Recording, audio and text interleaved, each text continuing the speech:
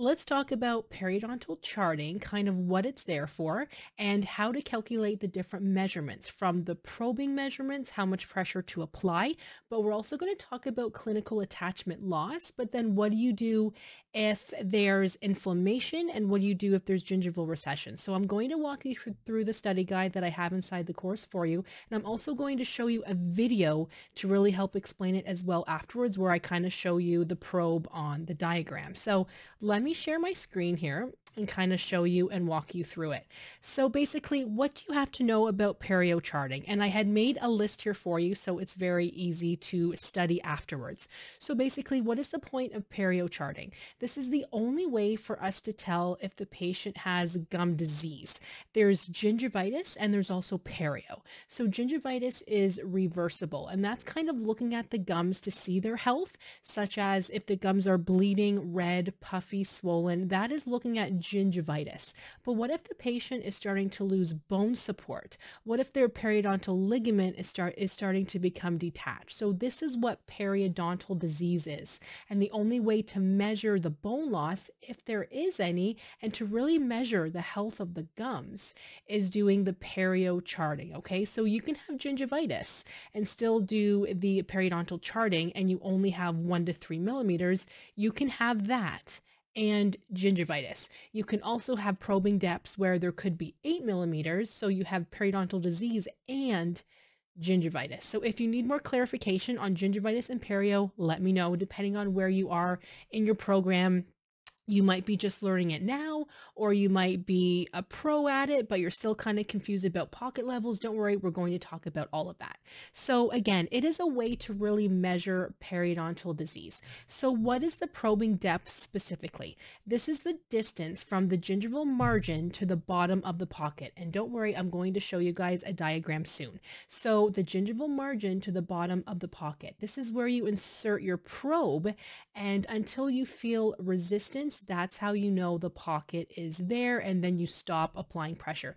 This takes practice. I remember when I was in dental hygiene school, I was working as a dental assistant at the time, and I remembered asking dental hygienists in the office, "Can you explain to me what this pressure is? Like, how do I know I'm not probing too far?" And they said to me, "Well, you just know." And I thought, well, that's a very silly answer, but it's true. I can't explain it now that I'm a dental hygienist myself, and I've been a dental professional since 2005. But I still have the same answer for you. You just know, and it takes practice.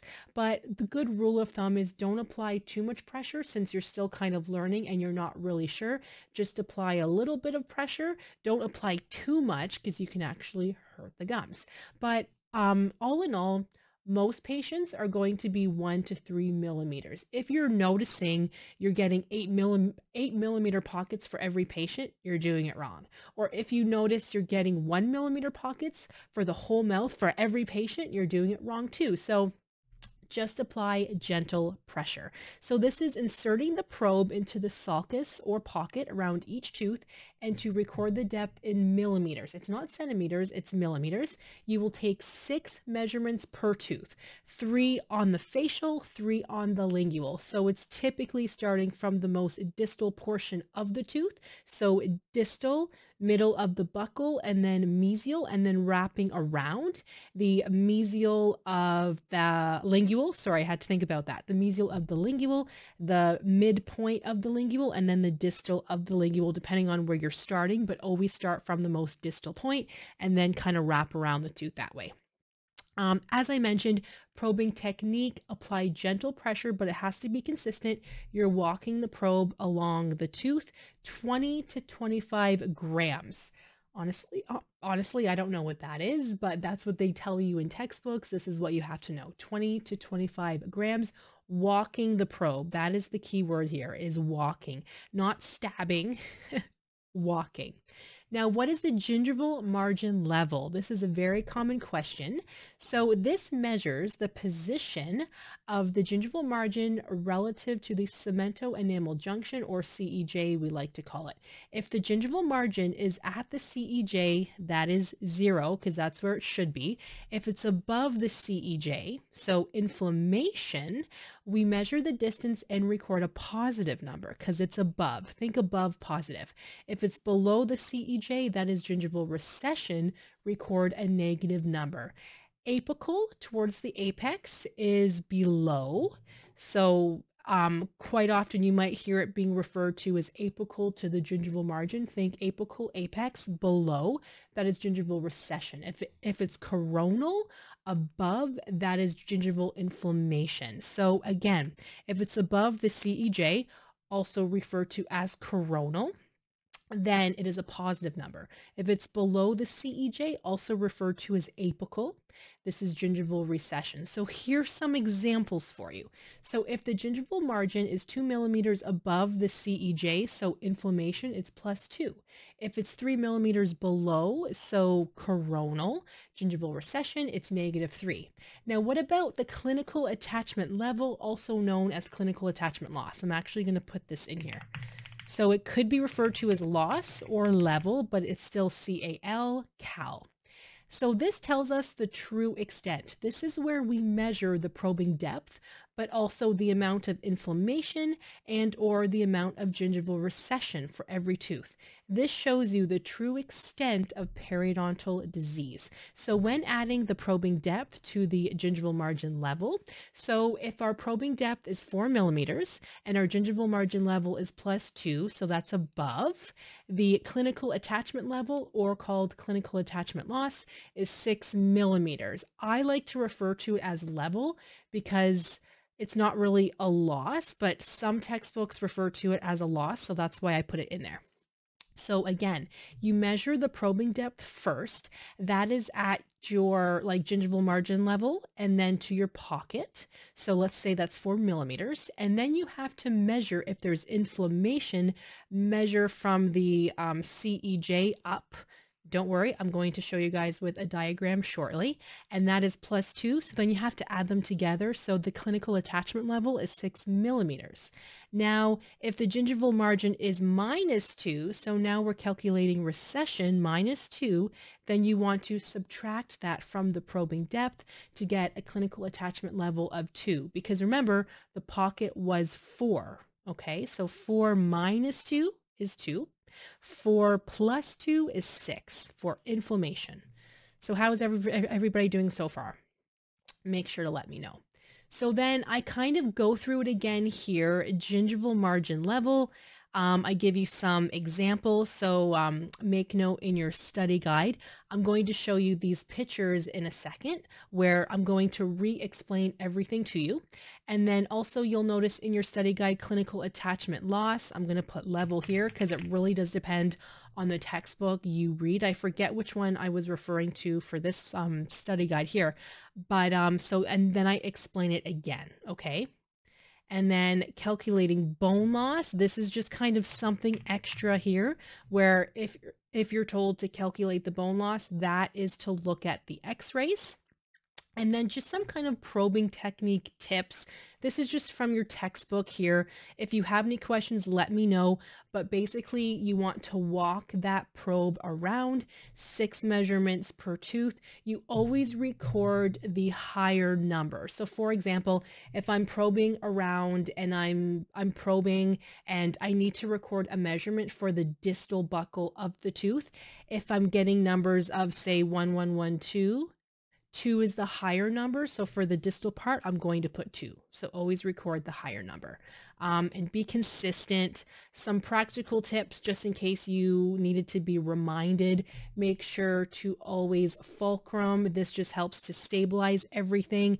Make sure your patient is in the proper position. As an example, you don't want to be probing and the patient is sitting up. Like, that's going to make it a lot harder for you, right? Okay, so let me show you guys kind of those images that I was talking about. I'm actually going to hide my face so that way you can see the images better. So you guys, look at this here. Now, I did have a little probe, but I was going to show you with the probe, but I think the line is good enough here. So when you're probing, you guys, so can you see my mouse? When you're probing, you need to probe in here. So you need to probe the the pocket. The sulcus is here, just kind of along underneath. So you need to probe this, okay? So let's say you're probing and the probe number is 2, let's just say it's 3, okay? Because I see some redness here. The gums probably aren't the healthiest. It could even be 4, but I'm just going to say 3 to pick a number. So you're probing, okay? But then you also have to measure, see where there's this yellowy area? This kind of shows you where that is starting, okay? If you pay attention to this tooth here, it's nice and healthy. The gum is healthy. So your gingival margin should be here because that's where it is on this tooth, right? And another way to kind of show it is this yellow area. This should be covered by the gums.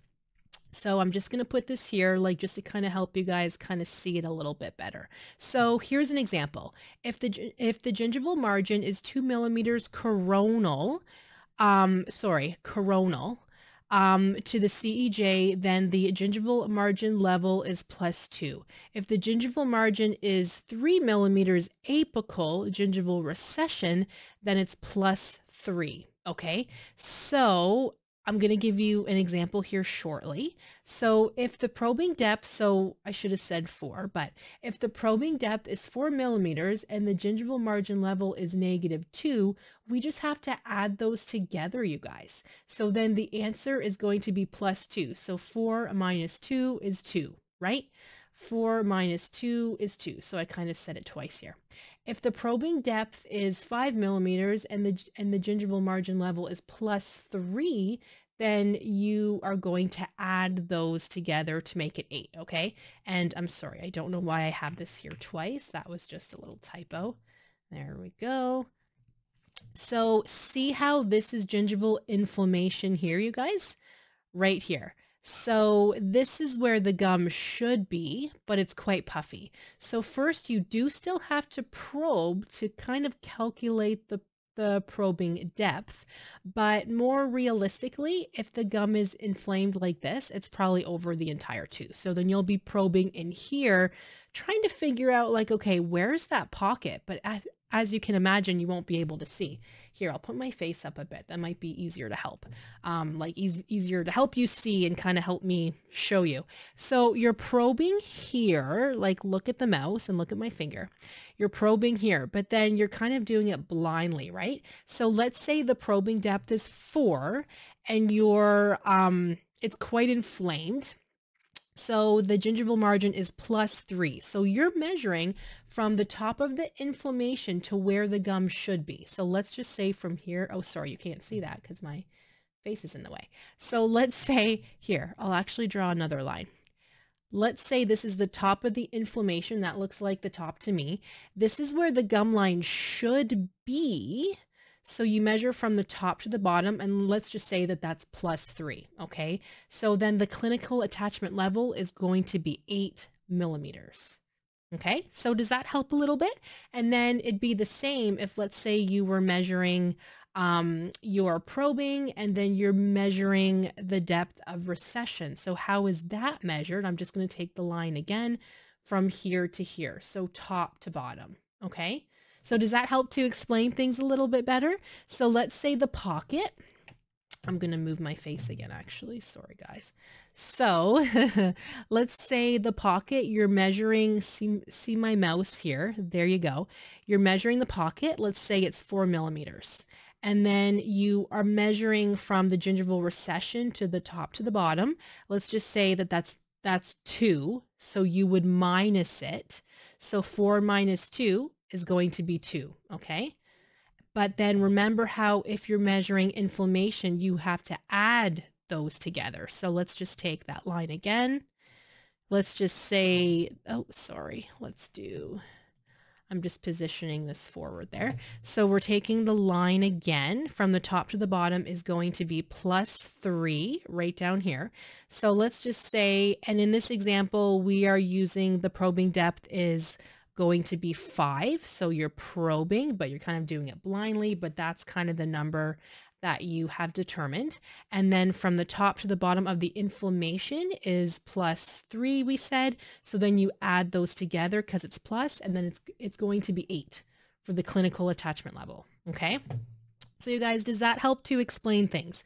I'll show you guys the study guide again. It's all right here for you. I do constantly add to it depending on everybody's questions, so keep referring back. If you have any questions, let me know. You can comment right inside the course as well, or send me an email anytime. I am here to help you, and let me know if you need any further clarification on probing, probing depths, probing charting. It's all something that does take practice. I promise you will get it, and it will be okay. I promise. But let me know if you need anything. Thank you, guys.